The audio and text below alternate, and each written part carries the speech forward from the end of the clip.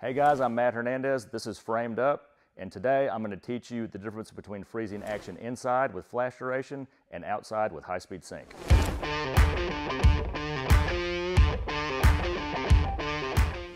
Okay, so as I said, we're going to talk about two ways to freeze action. The first one, high-speed sync, is outside, and you do that when it's bright and you need the shutter speed to be faster. So the shutter on the camera opens and closes, and that's where you get your light to capture the image. So when it's darker, it has to be open longer in order to get enough light to have a correct exposure. And a lot of people don't understand that when they first start taking pictures. They buy an expensive camera and they go try to take action shots inside of their kid playing basketball in a poorly lit gym, and it doesn't turn out. And that's because they've got it set on automatic probably first. But the camera's compensating for the lack of light, so it's holding the shutter open. So my rule of thumb is I want it to be at least 1/1000th of a second to freeze the action. And I have another video that I'll post in the link up here of a baseball player, and the video is on high-speed sync and neutral density filters, and it's about underexposing the background. In that video, I take an action shot of a baseball player swinging, his dad's soft tossing to him, and so that was shot at 1/1000th of a second, and it was fine. It froze it for the most part. He was sharp. The bat was a little bit blurry, and the ball was a little bit blurry because he had just hit it. So really, I would like it to be faster, because anytime you have a swing involved with sports like baseball or tennis, something like that, or if it's an advanced athlete that's moving really fast, there's a chance it might be a little bit blurry. But for the most part, 1/1000th is gonna work. But inside, it's a totally different story. So there is a drawback, which I explained in that video of high-speed sync, and that's that you lose flash power the higher you go with the power. And there's also like a gradient that kind of goes over the frame, so it's different on different cameras, but it's dark on some and then gets lighter at the top of the frame, and you have to correct that in post sometimes, depending on the shot. Not every single time. And the faster, again, the shutter speed goes, the darker the gradient, or the more drastic the gradient gets. So inside, there's not nearly as much ambient. You can use high-speed sync, but like I said, there's less light, so that puts you at a disadvantage. You're probably gonna have to raise your ISO really high. There is an alternative though, and that's flash duration. So that works totally different than high-speed sync, where that raises your shutter speed. The shutter opens and closes faster to freeze the fast action, but inside, the flash duration is quicker, so a flash is like a bell curve, and it cuts it off faster, so the flash is actually quicker. So that's what freezes the action inside. So you're not actually doing shutter speed, but it does have the same effect. So in here, we have a dancer today, Calla, and we've got a 3-light setup. I have my main light, these are all FJ400s, Westcott FJ400s. And this one, the main light, has an octabox on it, an Octa L. Then we have the edge light that is a 1x4 strip box with a grid on it. And then we have, for a fill light, the third one over here with a 7-foot silver umbrella. And I've got that backed up just to fill in some shadows on her. So she's gonna do an action shot. I have a piece of tape here marked where she's gonna jump, and she's gonna be facing this way towards the main light. And the main light I want bigger, so there's a bigger spread of light, because whatever's brighter in the picture is what you're gonna look at first. So that we want the most light there. And then the edge light's gonna kind of cut her out from the background. And I've got these backed up a little bit because we've got a white wall in my studio. What's gonna happen is that light, because of the angle of it, is gonna, on this side of it, there's gonna be a shadow. So I wanna be able to crop the picture in where she's only on that white wall. So I can cut it out if I need to or whatever, or it's just a nice clean white wall. The shadow is a little bit distracting, so I've got the light backed up a little bit. A portrait, I might have a little bit closer than that, but it's okay for an action shot. And we'll light it totally different when we go outside. Most likely, I'll probably use deep focus reflectors to get more power because they're more reflective. But in here, we've got the Octa with diffusion on it. It's got 2 layers of diffusion. And then so does the strip box. And then the fill doesn't really matter because that's just kind of like extra light to fill in the shadows. Okay, so we're gonna get an up-close shot of one of the strobes here so I can explain to you how to change the settings on the strobe to enable you to use flash duration to freeze the action, because the flashes under normal mode, the FJ400s, they won't freeze the action because they're specifically designed. There's a certain mode called freeze mode that you can put it on, and that will enable the flash to go quicker, which will freeze the action. So when we first turn it on, it's going to be on normal mode. So the bottom left, it says NOR, and then under menu number 1, all you have to do is go to sync and press. So if you press it once, it got an H with a lightning bolt beside it. That's high-speed sync. If you press it a second time, then FRE comes up. That's freeze mode, which is designed for this, for a fast flash duration. The only drawback to it is that the color consistency isn't quite as good as on normal mode, but it's not going to be enough really to notice, so don't worry about that. It might be a little bit off, but it's going to be more than good enough. So we want to put it on freeze mode, and then when you look at the power, so I have this light set on 8, a power of 8 out of 9, and then underneath it says T 0.5:1/1300. That is your flash duration. So that is the equivalent of your shutter speed. So if we were outside and we were using high-speed sync, it would be 1/1300th of a second. And as I said before, 1/1000th is that's my lowest that I would want to go to freeze action.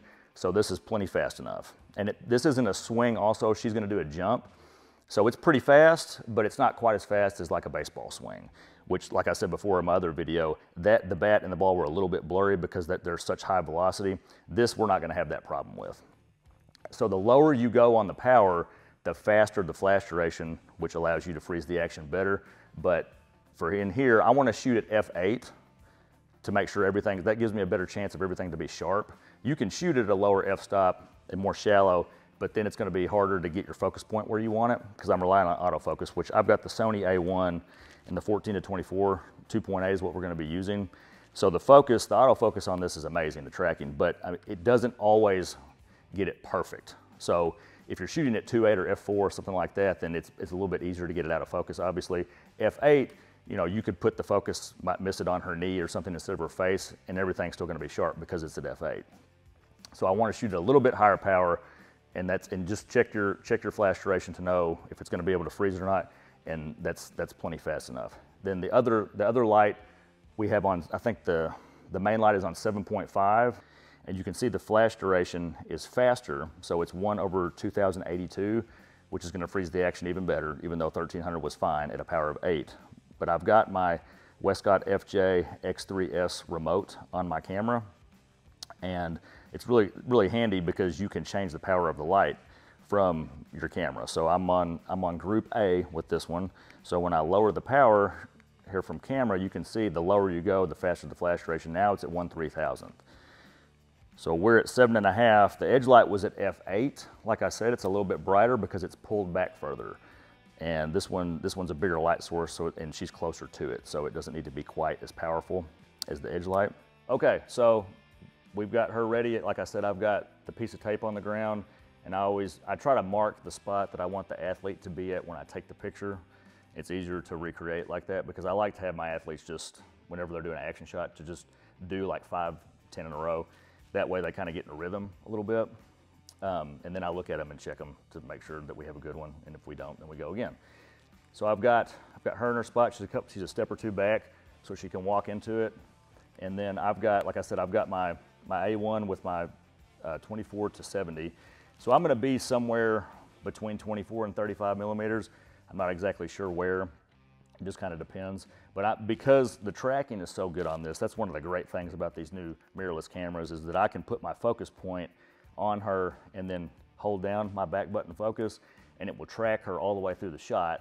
So in the old days with DSLR, you had to move with the subject and focus the whole time on them, which you're focusing the whole time with this too, but you don't have to move the camera as long as they're still in frame. You can lock it once and it'll do a really good job at following their face throughout the whole shot. So I've got my FJ X3S remote up here, and I have all 3 of my lights set to different channels. So we've got the main light with the octa on groups. We're on channel 11 for all 3, but the octa is on, the main light is on group A, the edge light is on group B, and then the fill light, which is turned way down to a power of 1, is group C. And like I said, that's just to fill in the shadows a little bit. So I've got that kind of, my lights form a triangle. We've got the main light, edge light, and they're opposite each other pretty much, and then the fill light is the third part of the triangle that's going to be back. Sometimes I have it behind me or maybe a little bit off the side like I do right now, just to fill it in. And then we're on the camera, the A1, every camera has a native sync speed, which is the fastest it can sync at with the flash to be in normal mode.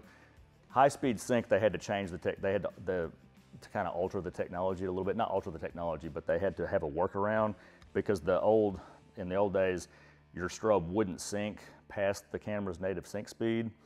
So that's why you lose power with high speed sync, or part of the reason. So we're the A1, the Sony A1 syncs at 1/400th is the fastest. When I had Nikon, all my cameras were 1/250. That's the fastest shutter speed. But this, we're going to be at 1/400, so I want it to be as fast as possible without going high speed sync, and the flash duration will take care of the rest. F8, like I said, I want to give myself the best chance to get everything in focus. So I could shoot shallow if I wanted to, but I'd rather have it higher. So because of that, I had to go to ISO 200, which the native ISO on this camera is 100. So I had to go up one stop with that, but that's not a big deal. There's still not going to be any noise with this. I mean, you can go all the way up to like 1600 and there really won't be a ton of noise. So, and then, so I've got this on AFC for continuous focus. So I'm just going to move the focus point onto her. I'm going to frame it up the way I want with her in the frame, and then I'm just going to let her go whenever she's ready. All right, you ready? Okay. All right. Okay. Whenever you're ready, go ahead. Very nice. Let's do 2 more, and don't wait for me to tell you to go. Just go ahead and go. Good. Perfect. All right.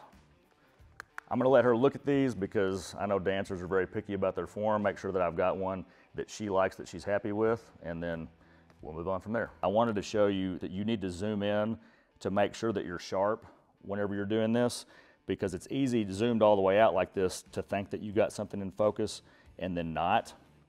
So this is out at 100%, which this camera is 50 megapixels, so it allows me to be able to shoot a little bit wider than I need to and then crop in, which is really good for action shots. So I'm gonna zoom in to her face here and her hair so you can see how sharp that is. So now we're outside. Like I said before, we're not gonna use flash duration out here, we're gonna use high speed sync. So inside we were shortening the flash duration. Out here, we're gonna speed up the shutter speed, because again, when the shutter opens and closes, that's how light gets in. The longer it's open, the more chance your photo is gonna be blurry. Now strobes do freeze action whenever they fire, but if your shutter speed's still slow, they can only do so much. So like I said, I've got the A1 and the Sony A1, the native shutter speed, the fastest sync speed on this is 1/400th of a second, which is not, like I said, 1/1000th is what we want to be at. So we have to enable high speed sync on these strobes to be able to go up that high. Now you do lose a little bit of power and you get a little bit of banding. Sometimes it's worse than others, just kind of depends on where your lights are, what the conditions are outside. I've tested this already before we started filming, and there's really not any banding that you can see. So the FJ400s do a really good job with that. Some other lights don't. The higher the shutter speed, the more that you're going to get, and the more power you're going to lose. But I've got these at full power, and they're doing great. So I've got it set to 1/1600th, f8, and ISO 400.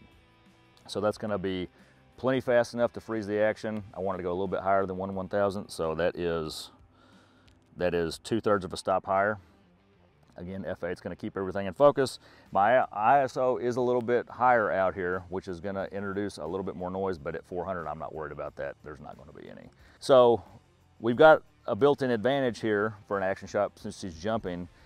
I want to make her look heroic. So I want to be, in the studio, I was sitting down on the floor.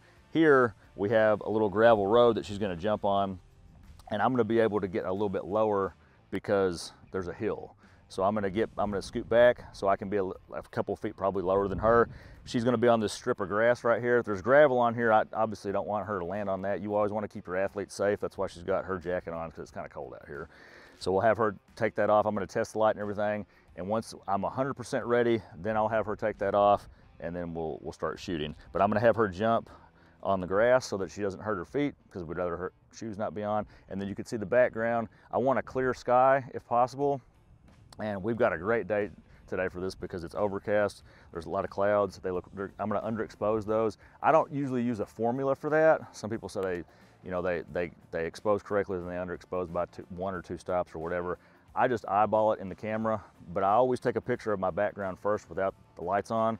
I might have my subject in the area that I want them to be shot in, but I want to expose for the sky first, and then I turn my lights on and light them up. And so in the studio we had 3 lights. Out here we have 2. So the strip box with the grid in the studio was a little bit softer because it had 2 layers of diffusion. That's a soft box, essentially a long skinny soft box. Out here we've got the Westcott deep focus reflector with it's got a silver metal interior. So that's gonna give us a higher output. I use these a lot when it's bright outside because that gives you more power. Now the light's gonna be harder and more harsh, but it doesn't really matter quite as much because it's just an edge light. Okay, so I've got her angled the same way we did inside. It's gonna be camera left this way. So she's gonna jump to the sides. We're gonna do the same pose for the action shot, the Firebird. And then, is that what it's called? Firebird, okay. I'm not a dance expert, but, and then we've got the Octabox. I was gonna use a deep focus for the main light out here, but because it's overcast, it's not quite, the ambient's not quite as bright, we were able to use the Octa. It's gonna be bright enough. I've got both the strobes at full power. So the Octa might be a little bit closer, but they're across from each other. That one is gonna be, you want your edge light to be more powerful than your main light. So they're both at 9 out of 9 on the power, but because the output's higher on that deep focus reflector, it's gonna be a little bit brighter. But I've got it behind her just to kind of cut her out from the background. So I think we've got everything set. I'll walk over here. If you wanna follow me over here, I'll show you. So when you turn it on, it's gonna be on normal mode, and you can see I'm at 9 out of 9 for the power. So if we go down to sync and press that, once it goes to, that H is for high-speed sync, there's freeze mode, and then it goes back to normal. So we want to stay on that, and that's going to allow us, the remote, the FJ-X3 remote won't allow you, if you've got it on normal mode, it won't allow you to raise the shutter speed higher than the camera's sync speed, which is 1/400th, like I said, of a second. But because we have it on high-speed sync, I can put it as high as I want. So that's what allowed me to get to 1/1600th. And this one's on Group B, that one's on Group A, so I can control them separately from my remote and change the power if I need to. Like I said, I tested this already, so I know that the power's good on both of them. So we're good to go, we can get to shooting. Okay, so I'm in my spot that I'm gonna shoot from. I've still got my 14 to 24. We're gonna try to replicate the inside shot as much as possible. The only difference is, because we're on a hill, I'm gonna get a little bit lower, but that's good because I don't want her, because there's trees in the background. See, in the studio, we had the white wall, so it was a little bit easier to get her on nothing but the wall. But out here, it's more difficult because there are some trees in the background, so that's gonna creep up in the bottom of the frame. I would prefer her to be in the clouds as much as possible. We might get her bottom foot over the trees a little bit, but this is gonna help with that. So I've got it on the same settings as before, like I said, 1/1600th, and I'm gonna go ahead and sit down and just let her start jumping and see what we get.